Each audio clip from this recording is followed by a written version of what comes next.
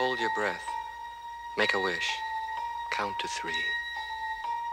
1, 2, 3, come with me, bop, and you'll be bop in a world of pure imagination. Take a look, and you'll see into your imagination.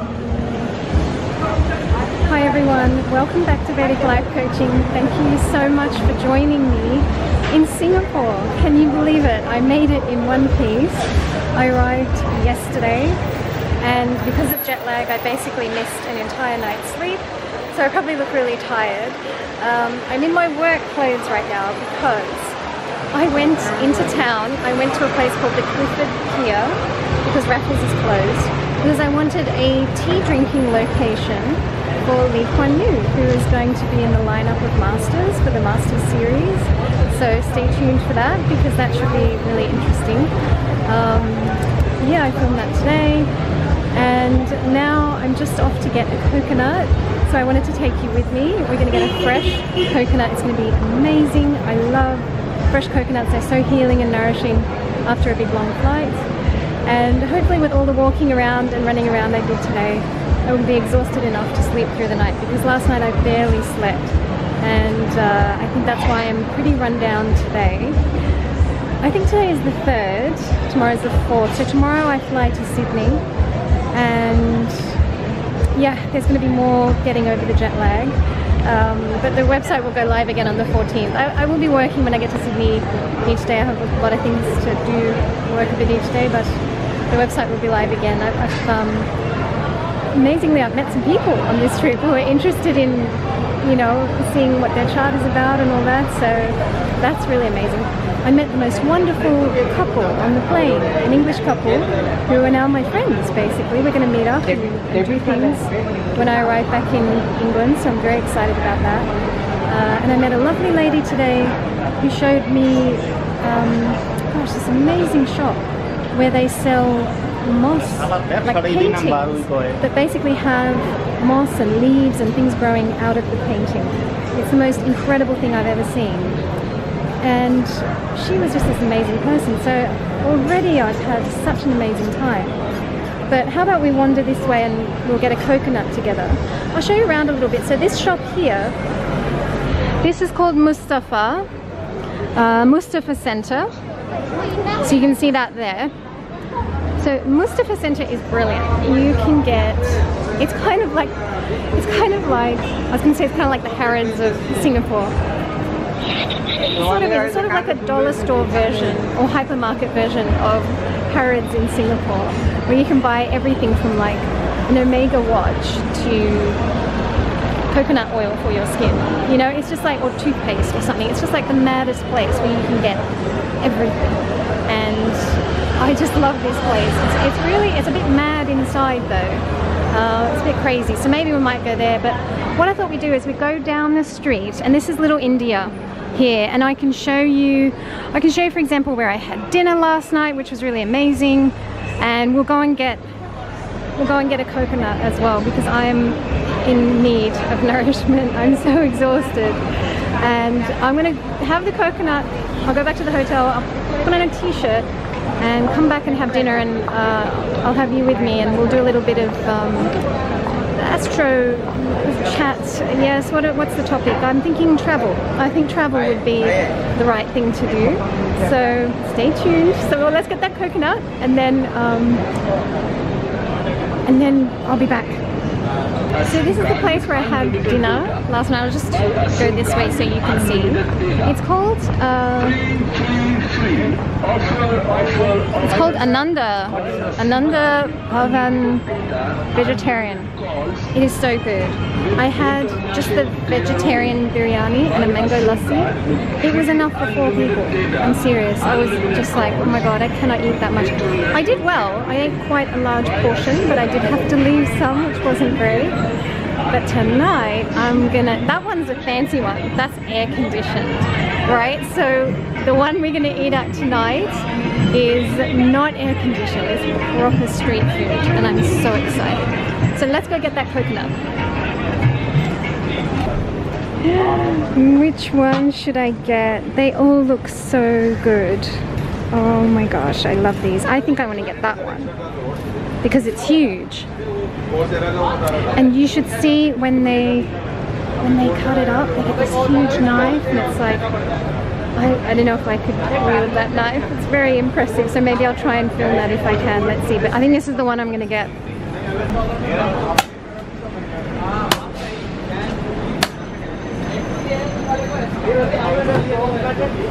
Wow. Oh, that's amazing. That's perfect. Thank you so much.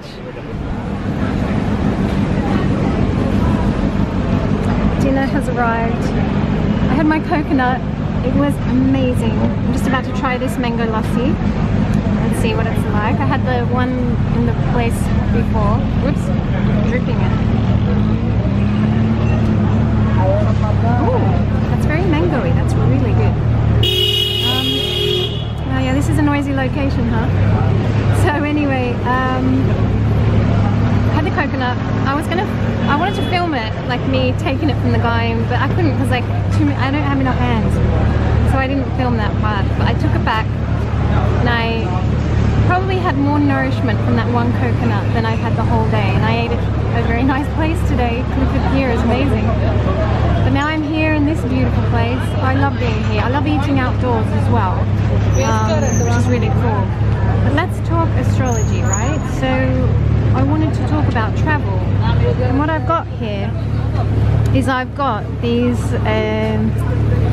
would you believe these are francs? And I have one Turkish lira. It says 10 on there, so I don't know. It's kind of interesting. I've got a little bit of audience here. It's making me slightly uncomfortable. So I have this Turkish coin, and I have these francs, because I saw these francs in my travel wallet, and I thought these would be a perfect size for planets. And of course, this Turkish coin is a brilliant Rahu. Amongst francs, these are all francs here. And this is one Turkish coin. That's my Rahu. So if you're traveling, how do you see that in a chart? And I thought I'd talk through the charts of four, I'll pick 4 people that I know and have consulted. I've studied their chart and lives, and I know, what is the thing that has made them travel. So it's usually Rahu Ketu in your chart. That will determine and show what kind of travel you're going to do. So let's have a look. So let's put Rahu in the, hang on, is it going to focus? Yes, it is going to focus. Rahu in the 7th. And Ketu here. So these people, they travel. Wow, do they travel. These Rahu in the 7th will see the world. And you'll see the world on a shoestring or in luxury, but you will see the world. I know someone who, she's Australian, she lives in London, she's travelled all of Europe, she got married in Italy, she's quite the traveller, and she's got her Rahu in the 7th. It's Rahu sits alone, but if you have, say for example, I've seen like Rahu and Saturn together in the 7th, that's long distance, or you'll live far away from your place of birth as well. I've seen that. So that's a really interesting placement there. Now let's take a look at another example. So I'm going to put Rahu in the, this is another person I'm thinking of, and she married a surgeon. Oops, being knocked about. She married a surgeon, and she is a very close friend actually. I love this person, and she herself is a surgeon too, and she has her Rahu in the 2nd house. Take a look here. Rahu in the 2nd, and Ketu in the 8th. So what's the deal with that? So she travels a lot due to her work, but she travels a lot in connection with her husband. He needs to travel for work, and she has been accompanying him on his travels. So this is kind of family-related travel. There's another person I know who, he has his Ketu, now I'm going to put his Ketu here, and his Rahu is here. Now this guy, he's a client of mine, and he does travel as well, but his travel is mostly escape related. So he is, what does he do? He's like he's a sort of consultant. Yeah, 6th house consultant, let's just call him that. He does a lot of things. But he, Rahu in the 12th, he loves to get away and he loves to travel. He loves to escape. So when he gets on a plane, it's about escape and it's about leaving it all behind. And that's very 12th house kind of travel. With the, by the way, with the Rahu in the 7th, I'm going to put that there. Let's talk about work-related travel. So that's when Rahu is in the, yes, in the 7th. Or Rahu could be here, right? In particular here or here. This kind of Rahu will travel, yes, in the 7th I said you'll see the world, you'll see it on a shoestring or on a, you know, a 5-star sort of a way. But Rahu in the 10th, I know someone, she is traveling right now. In the last few months she's probably been to, I've lost count how many countries. She's in Rahu Dasha and she is flying all over the world with work. It's absolutely amazing. So Rahu in the 10th, you will travel through your work. And I think Rahu in the 7th, you can travel in relation to your work, in relation to your public. So you might be, and or your business, but it's your business kind of thing. So you're opening offices around the world, or whereas employed, well, it doesn't have to be just employment. It could be either. You could be running your own business with the 10th as well. I don't see why not. And now let's have a look at, I think I'm going to do one last one. And that's of course the one that we've got going on now. So we've got, at the moment in the sky, we've got our Rahu here in the 3rd. And we've got our Ketu here in the 9th, don't we? Yeah. I know 2 people's charts. I'll tell you that both of them have done PhDs.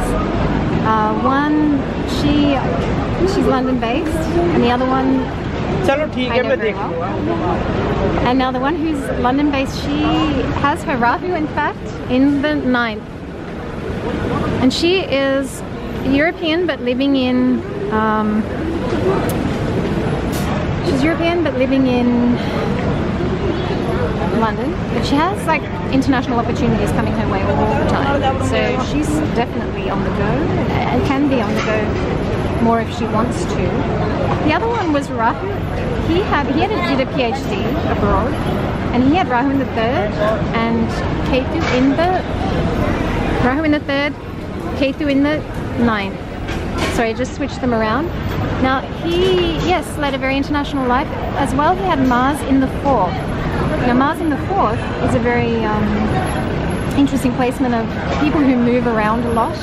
So if you want to know, am I going to settle abroad? You want to look at Rahu Ketu axis, and you want to look at, I think, 4th house or Cancer, the sign Cancer. But I know, so this guy he moved abroad because he had Mars in the 4th. And yes, Mars in the 4th will produce a restlessness, and you'll find your success better in foreign lands. So when it comes to travel, there are quite a few different things we can look at. Just trying to think, was there anything else I had in mind? Maybe, look, if there is something else, I'll put it in the description below. And of course, if there are any corrections to what I need to say here, because I'm just pulling this straight out of my head today, I do have a correction on the Karl Lagerfeld video. I need to check this when I get back. Where in the place where I say Nietzsche Bhanga Raj Yoga, because it just rolls off my tongue.